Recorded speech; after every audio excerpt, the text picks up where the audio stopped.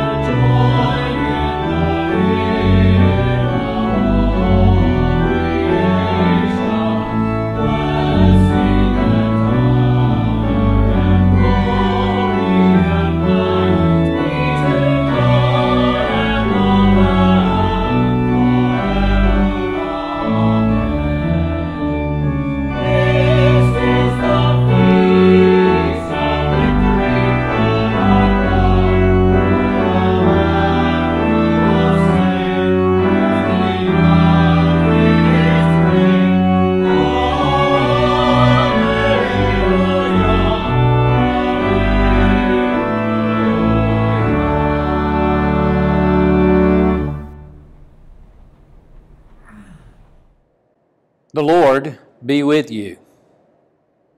Let us pray.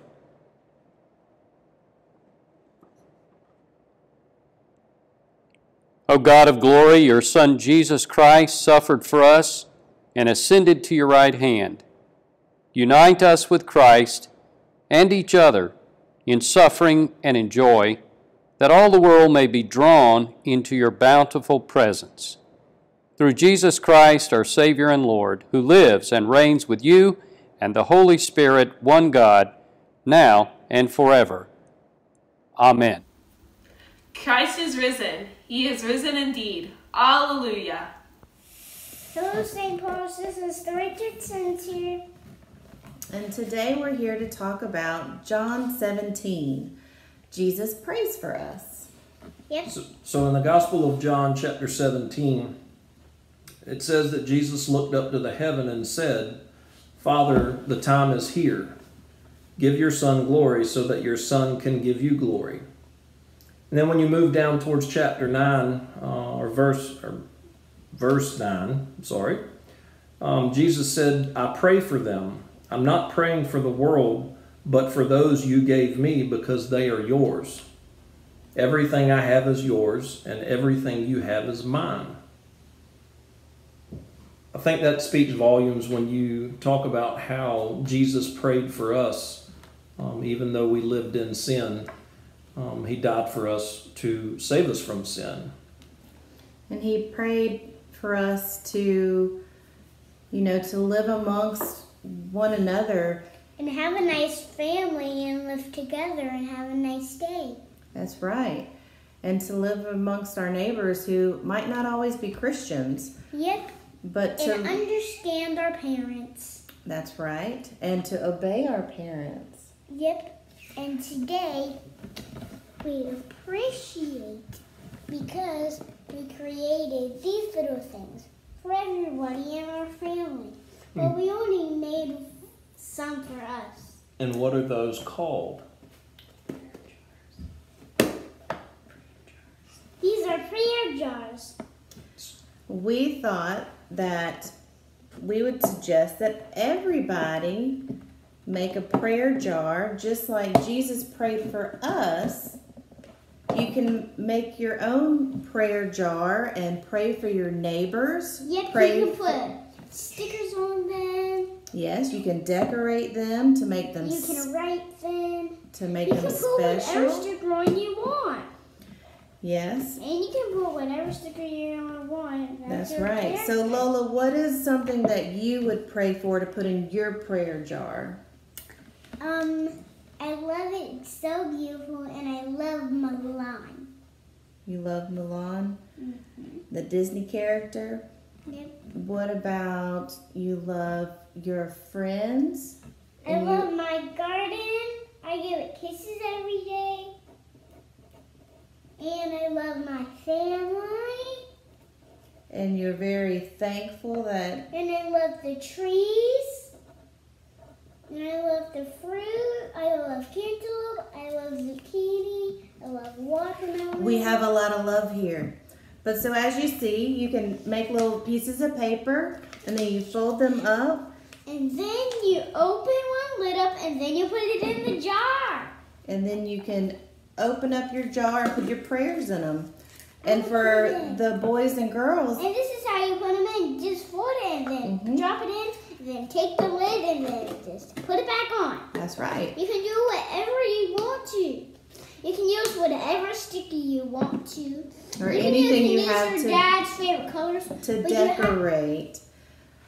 But this is sort of like some adults like to have a prayer journal. So this is another way to keep up with your prayers, is to create a little prayer jar.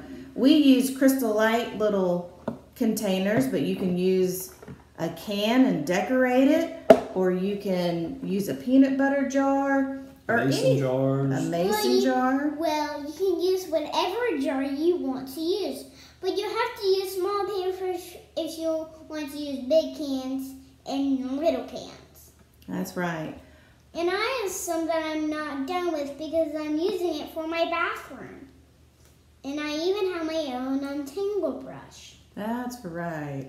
And we are thankful for that as well. Absolutely. But so just like Jesus prayed for us, we hope that you will pray for others that are around you, your friends and your family, especially during this time. Absolutely. So let's end with prayer. Make pretty hands. Can I see his blessing? Say, gracious Lord and Heavenly Father, we give you thanks for this day, and we ask that you help us to remember to pray for those around us, both near and far. Help us to pray for those who may be sick, they may be hurting, they may be homeless, or they just may need somebody to think about them each and every day. We ask this in your name. In Jesus' name we pray. Amen. Amen. Was that a better one? We miss you, St. Paul's. Absolutely. Bye. Well, can I push it The back? first reading is Acts chapter 1, verses 6 through 14. Today's reading is part of the introduction to the narrative of the outpouring of the Spirit on Pentecost. These verses tell of the risen Lord's conversation with his disciples on the eve of his ascension, in which he promises that they will receive the power of the Holy Spirit. The reading from Acts.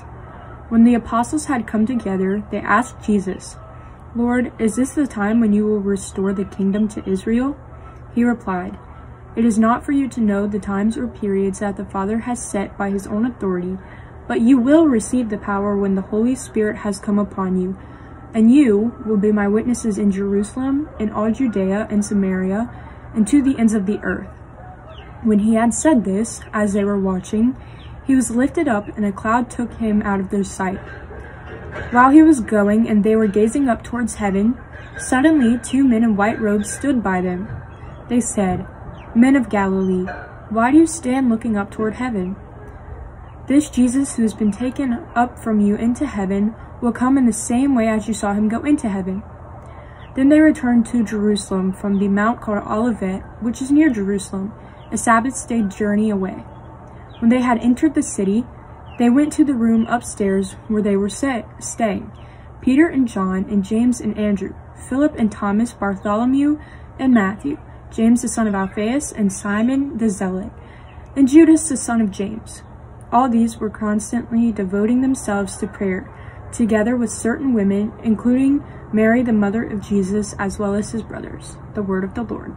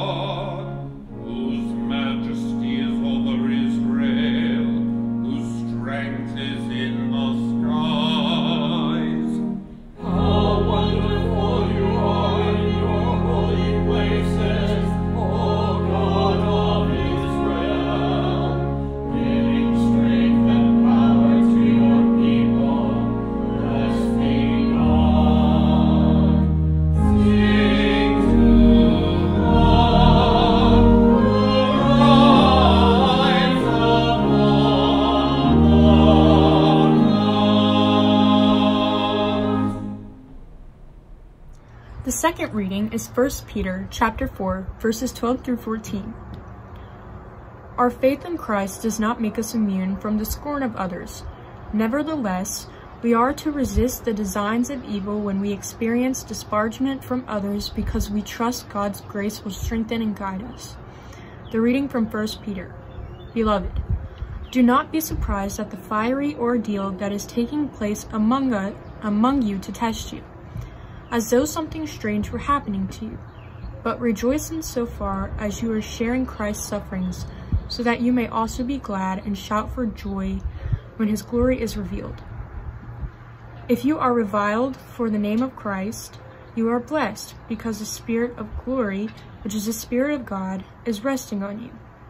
Humble yourselves, therefore, under the mighty hand of God, so that he may exalt you in due time.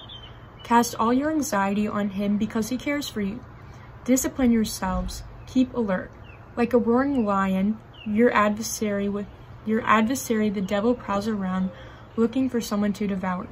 Resist him, steadfast in your faith, for you know that your brothers and sisters in all the world are undergoing the same kinds of suffering. And after you have suffered for a little while, the God of all grace, who has called you to his eternal glory in Christ, will himself restore, support, strengthen, and establish you.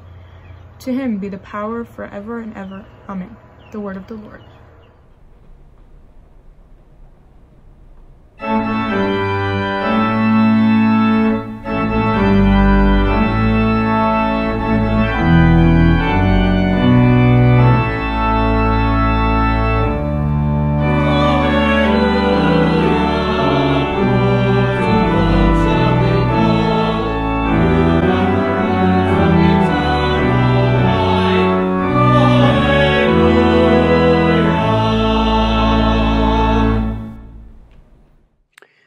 This is the Holy Gospel according to St. John, the 17th chapter. On the night before his crucifixion, Jesus prays to his heavenly Father, asking that those who continue his work in this world will live in unity. The reading from the Gospel of John. After Jesus had spoken these words to his disciples, he looked up to heaven and said, Father, the hour has come. Glorify your Son, so that the Son may glorify you, since you have given him authority over all people to give eternal life to all whom you have given him. And this is eternal life, that they may know you, the only true God, and Jesus Christ, whom you have sent. I glorified you on earth by finishing the work that you gave me to do. So now, Father, glorify me in your own presence with the glory that I had in your presence before the world existed. I have made your name known to those whom you gave me from the world. They were yours, and you gave them to me, and they have kept your word. Now they know that everything you have given me is from you. For the words that you gave to me, I have given to them, and they have received them, and know in truth that I came from you. And they have believed that you sent me. I am asking on their behalf.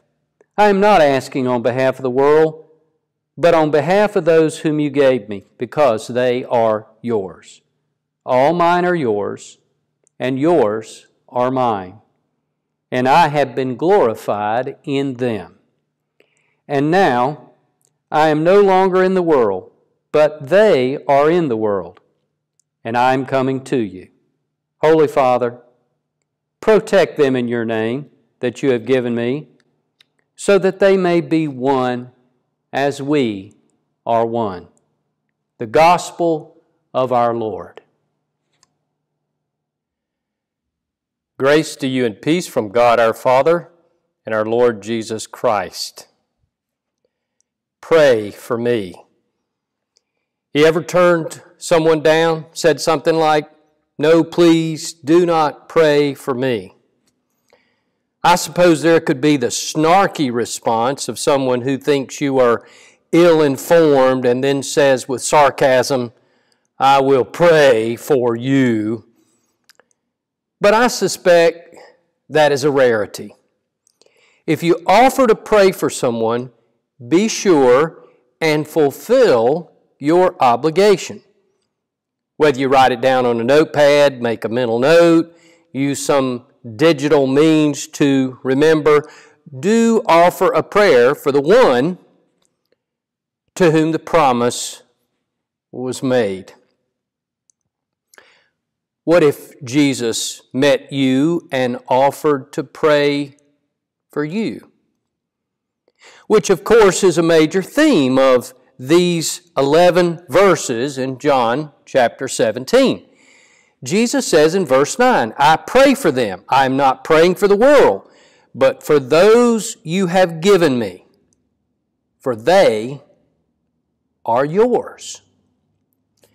This is a specific prayer for believers, for those who align their lives with the way of Jesus. You, follower of Jesus, can rest in the promise of Jesus' prayers. Maybe it seems a bit odd to you that Jesus prays, because prayer is nothing more than asking or seeking God. We may ask for things, ask for virtues, ask for faith, ask for, well, just about anything.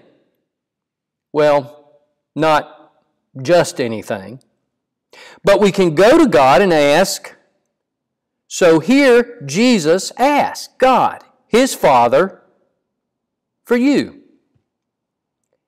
And what exactly is this text illuminating?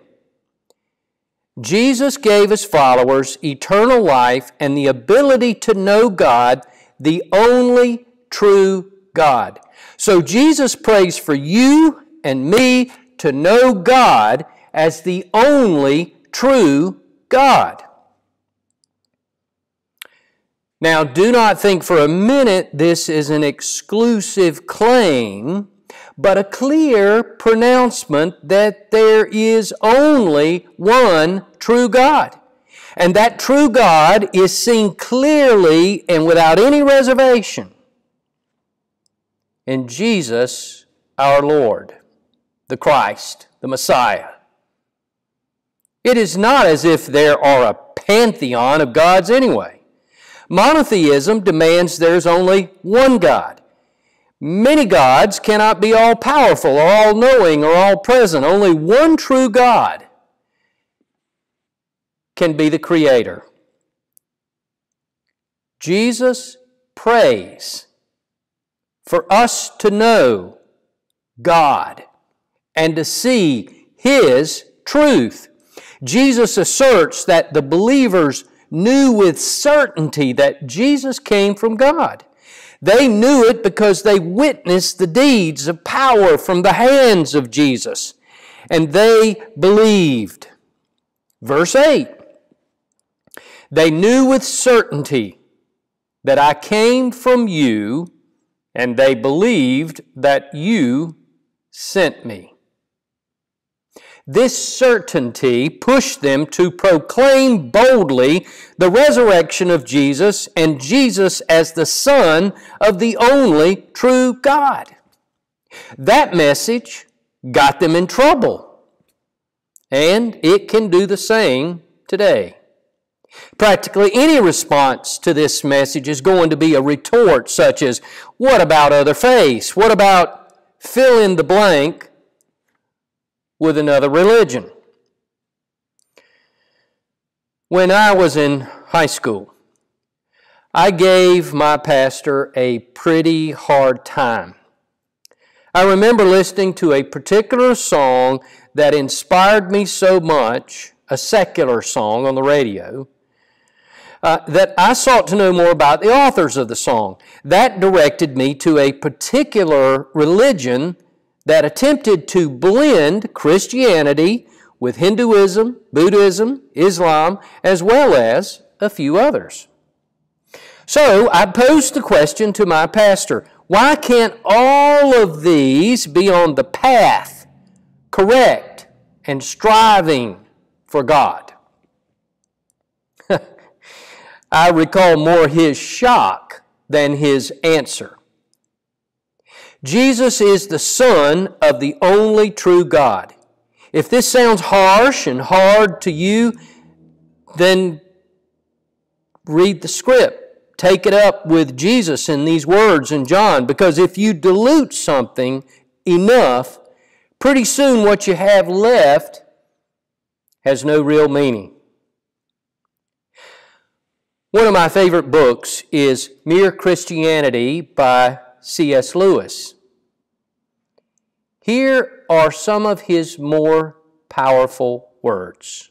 Quote, "I'm trying here to prevent anyone saying the really foolish thing that people often say about Him, that is Christ. I'm ready to accept Jesus as a great moral teacher, but I don't accept His claim to be God," what someone would say.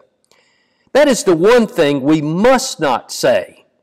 A man who is merely a man and said the sort of things Jesus said would not be a great moral teacher. He would either be a lunatic on a level with the man who says he is a poached egg, or else he would be the devil of hell. You must make your choice. Either this man was and is the Son of God, or else a madman or something worse. You can shut him up for a fool. You can spit at him and kill him as a demon. Or you can fall at his feet and call him Lord and God.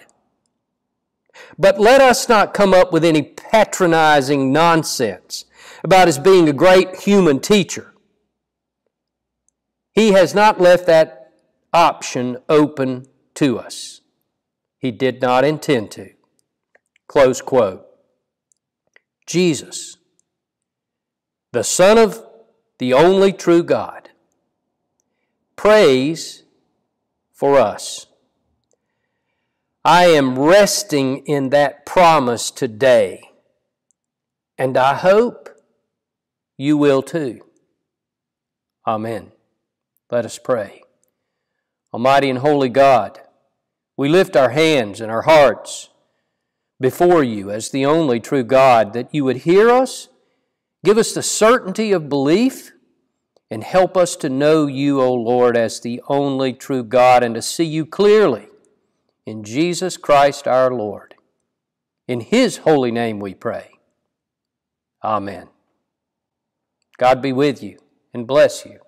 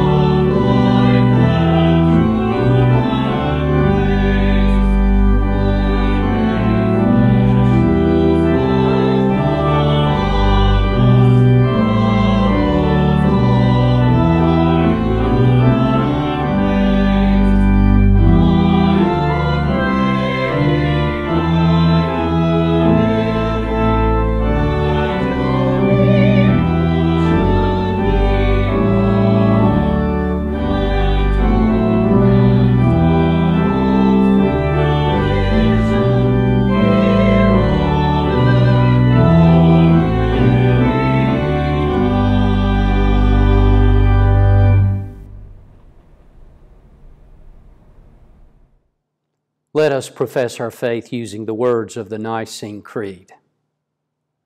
We believe in one God, the Father, the Almighty, maker of heaven and earth, of all that is seen and unseen. We believe in one Lord, Jesus Christ, the only Son of God, eternally begotten of the Father, God from God, light from light, true God from true God, begotten, not made, of one being with the Father. Through him all things were made. For us and for our salvation, he came down from heaven by the power of the Holy Spirit. He became incarnate from the Virgin Mary and was made man. For our sake he was crucified under Pontius Pilate. He suffered death and was buried. On the third day he rose again in accordance with the Scriptures. He ascended into heaven and is seated at the right hand of the Father. He will come again in glory to judge the living and the dead, and his kingdom will have no end. We believe in the Holy Spirit, the Lord, the giver of life, who proceeds from the Father and the Son. With the Father and the Son he is worshiped and glorified. He has spoken through the prophets. We believe in one holy Catholic and Apostolic Church. We acknowledge one baptism for the forgiveness of sins. We look for the resurrection of the dead and the life of the world to come. Amen. With joyful confidence, let us approach our Lord's throne of grace, there to pray on behalf of the world, the church, and all people according to their needs.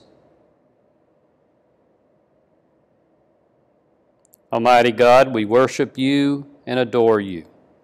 You revealed your glory through your Son Jesus our Lord, who has risen and ascended and who reigns at your right hand forever.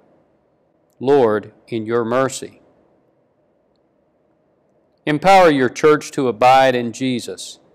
Enable it to preach the gospel of salvation and celebrate the sacraments in accordance with your living word.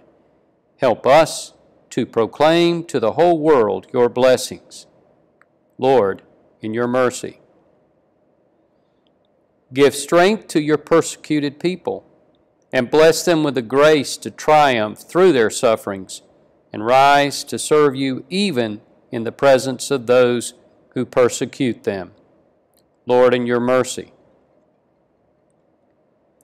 let us all be so united to your beloved Son and with one another that in everything we glorify your name and spread the bounties of your mercy throughout the world. Lord, in your mercy. On this Memorial Day weekend, we lovingly commend into your care all our beloved dead, especially those who gave their life in service of their country. Keep their memories fresh and bright. Spur us to deeds of faithfulness, generosity, and self-sacrifice. And hasten the day when wars shall cease, evil is vanquished, every tear is wiped away, and you are truly all in all. Lord, in your mercy. You have appointed your Son as King of creation and Lord of the nations. Teach our leaders to praise your name, to love justice and righteousness, and to seek those things that make for peace. Lord, in your mercy. We lift our hearts to you on behalf of all whose lives are clouded by any sort of affliction or sorrow. Let the light of Jesus' countenance heal and cheer them. Lord, in your mercy. We praise and magnify you, most holy Father. We entrust our prayers and petitions to you in the strong name and for the dear sake of your Son, Jesus Christ, our Lord. Amen.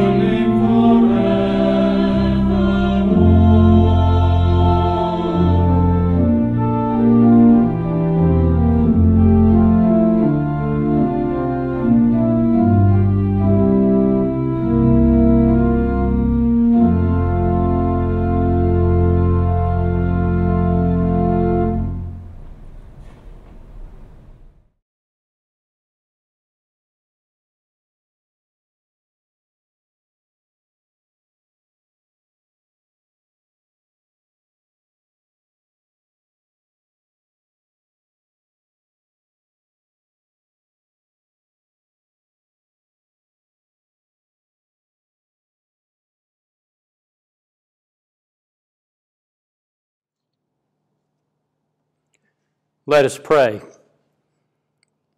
Blessed are you, O Lord our God, ruler of heaven and earth. Day by day you shower us with blessings.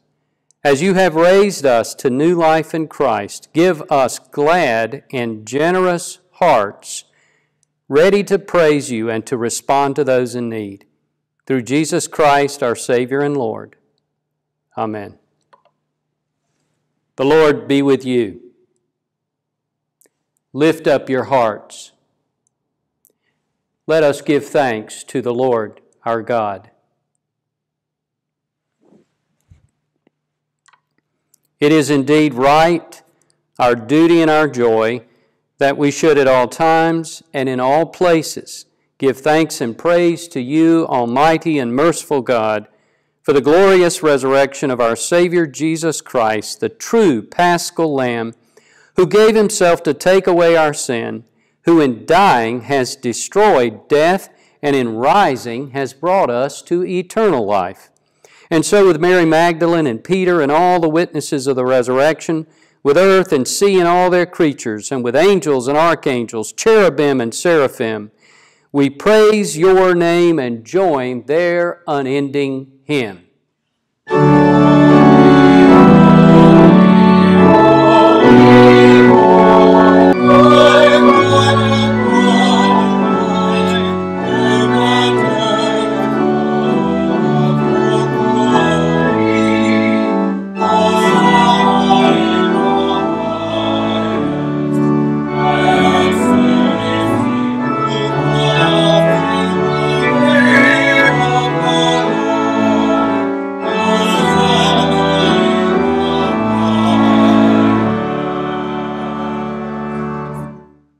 Holy, mighty, and merciful Lord, heaven and earth are full of your glory. In great love you sent to us Jesus, your Son, who reached out to heal the sick and suffering, who preached good news to the poor, and who on the cross opened his arms to all. In the night in which he was betrayed, our Lord Jesus took bread, broke it, gave thanks, and gave it to his disciples, saying, "Take and eat. This is my body, which is given for you. Do this for the remembrance of me." Again, after supper, he took the cup, gave thanks, and gave it for all to drink, saying, "This cup is the new covenant in my blood, shed for you and for all people, for the forgiveness of sins. Do this for the remembrance of me."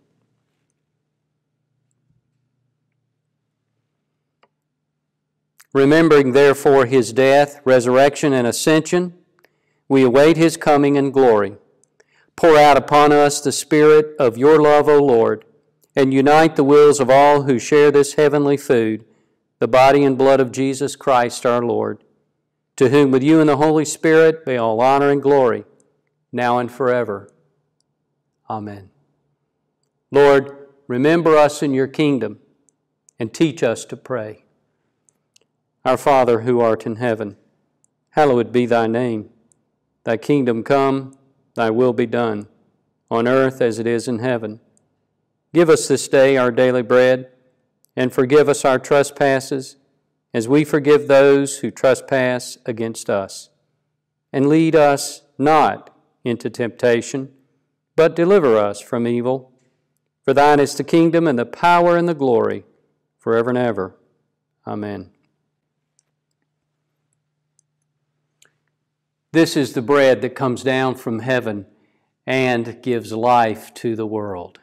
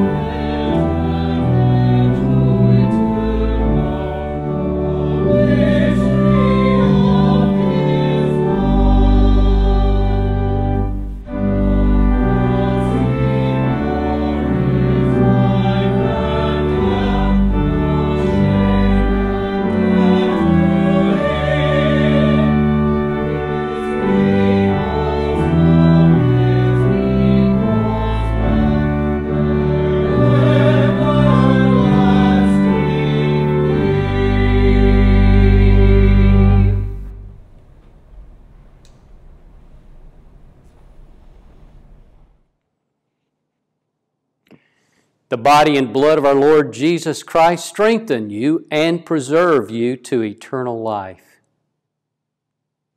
Let us pray. Gracious God, in this meal you have drawn us to your heart and nourished us at your table with food and drink, the body and blood of Christ.